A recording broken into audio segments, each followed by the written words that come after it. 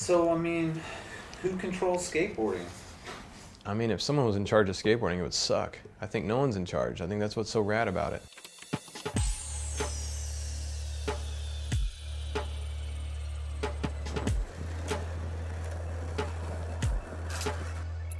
To build a skateboard brand, you have to really understand what skateboarding is about and like live in the gutters and accomplish something, and that's just the way that our industry works.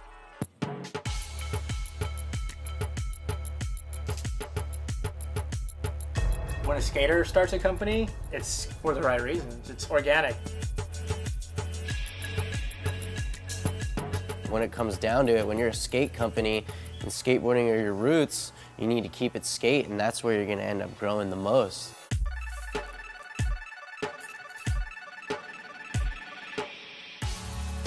Skater-owned brands are like the lifeblood of skateboarding. I think they're sending a unique message to skateboarders and to shops and to everything, and they're spreading that bond and that connection that we all have as skateboarders. We all have that common passion for the feeling of riding a skateboard.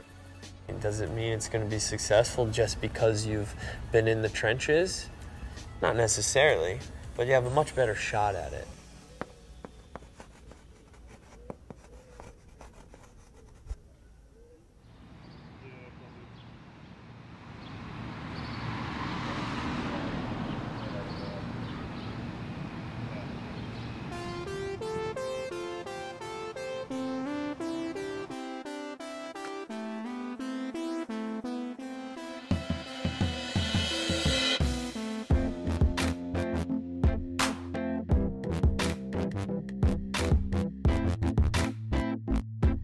I just think having somebody that knows skateboarding inside and out is the best to run a company, because you're gonna have everything up to date. You're gonna know what's in the now.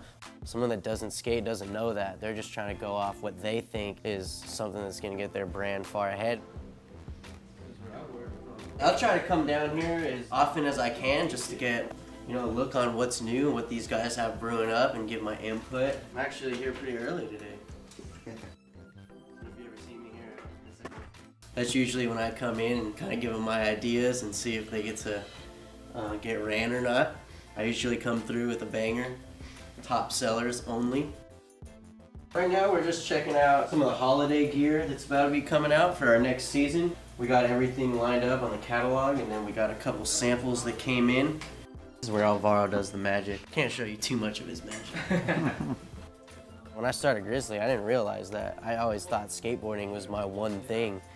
All I want to do is just put in work for the company, you know? Not necessarily retire from skateboarding, but like there are those days where I'm like, man, I kind of want to just go sit in the office and work. I'm working for a passion here and working for my brand, you know? It's just like skating. Like, I want to wake up today, I want to go to this spot and film this trick. Even though it's going to be hell and I'm going to have to put in all day to do it, I love it. Coming into work, I don't have to work a job. I've never worked a job in my life. But coming here and being able to sit down and handle stuff, it feels great.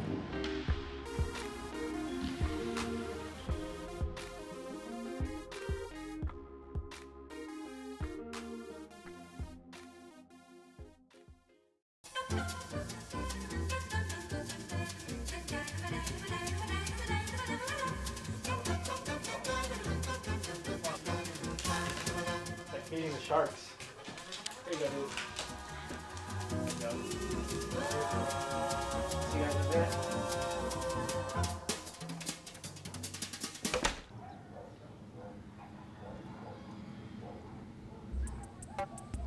Right now we're in my garage / on LA headquarters, I guess. This is my office. I got guard dogs, so I'm trying any funny business. Our hot sauce tea. It's our bearing company. Me and P-Rod started it. He's out skating and I'm pushing it. When you start something like this, we didn't ask for investors or anything. We just put a little bit of money together, bought product, sold a little bit, made some money to buy more product, to sell more, open more accounts. You don't realize how much boxes cost, supplies, tape. Tape is so fucking expensive. It is a lot of work. I could use help because when around noon I gotta go skate. and try to get something for the video part. Usually I'm like, I get burnt out pretty quick now doing this, but it's fun. I'm glad like we started it and we're growing something from the ground up. If you have like some big investor and they're like, hey, we want to create something out of nothing, and then that lasts about a year and then they pull all the money out, you know? I think that's kind of the bigger picture in skateboarding when you start a skater-owned company. Investors don't see their money back and then they pull out of skateboarding. They think skateboarding's, you know, not a good investment.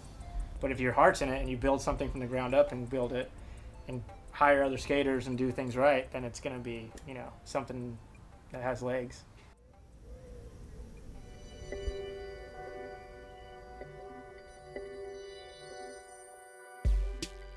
Who decides who's going to be pro? At this point, it's usually the board brands. If there's enough people that are clamoring over a particular person to have a pro model, someone will give that guy a pro model and he will be constituted as a pro.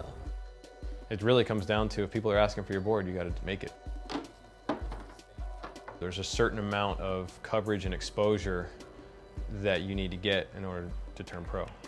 The board brands generally have been the gatekeepers to someone having a career.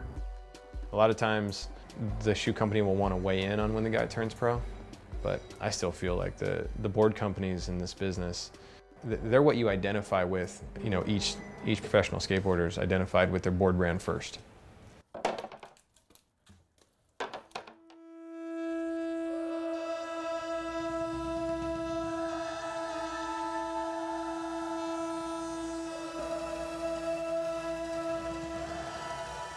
I don't think anyone really controls skateboarding. I mean, I think the leaders in skateboarding, the pros, I think that they're leading the way.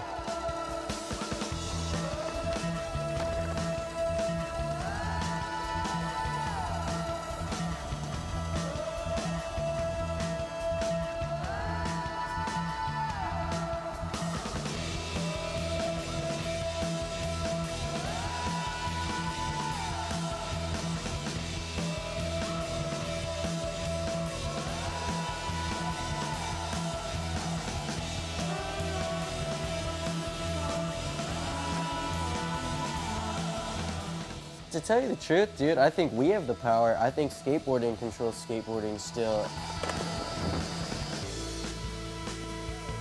Traditional sports, you have lockouts and union strikes and labor arguments and this kind of thing, but these things always sort themselves out.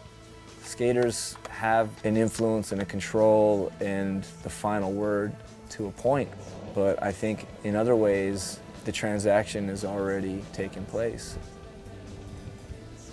You know, honestly, I think the consumer controls skateboarding. The person that has the power is the guy that goes, I'm going to spend this $1 or this $5, this $50 on the thing that you make. People entering the skateboard world, business people, from a different place, a different motivation. As it evolves, more and more people with those motivations will be major players in what's happening. The guy on the other side, going like this, the further down the road it goes, he gets weeded out. What's uninteresting to me about standing on the sidelines like this is standing on the sidelines. My way of thinking is either get out of the way or participate. You know, even with the big companies coming in, they're getting all these skaters on, and the skaters are still running the company. The skaters are still making the trends, making what's new, making it happen next. And as long as we keep doing it the way we want to do it, it's going to go good.